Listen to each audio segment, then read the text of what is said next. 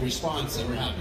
Yeah, so some of us are moving away from talking about the endocannabinoid system and really talking about the endocannabinoid gnome, right? Because we do now, 2019 moving to 2020, know that the endocannabinoid system is much bigger than these four core components that we often talk about, like the cannabinoid receptors, the endogenous cannabinoids, and the enzymes that create them, and the enzymes that break them down.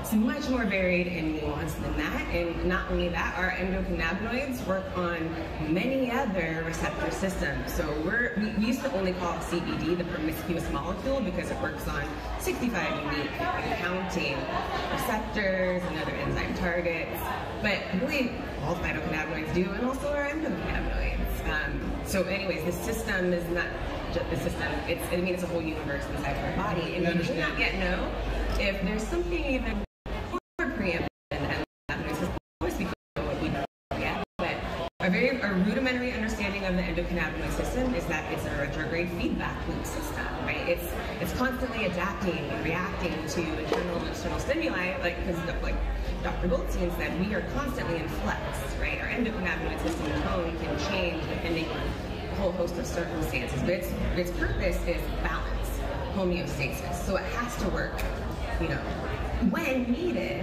and wherever it needs to in the body to re-regulate, right? And so we commonly describe how that retrograde function works, and I don't have my charts and things to illustrate, I'll do my best, using the example of a nerve synapse, right? You have a presynaptic nerve and a postsynaptic nerve, and that presynaptic nerve is sending signals of, stress, inflammation, pain, whatever, to that postsynaptic nerve.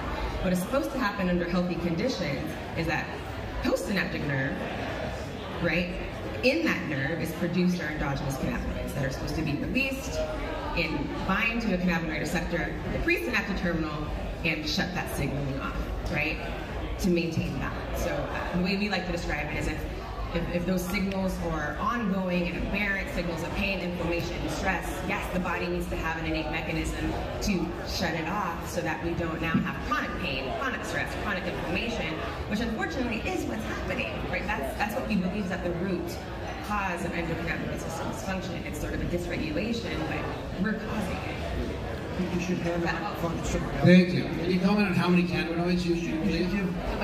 There's over 100, maybe there's 140 phytocannabinoids, right? Endogenous cannabinoids, we don't really have that number yet. We know that there's more than CB1 and CB2 receptors, 3, 4, 5. We know that there are secondary endocannabinoids, all their funky names. Like I said, this system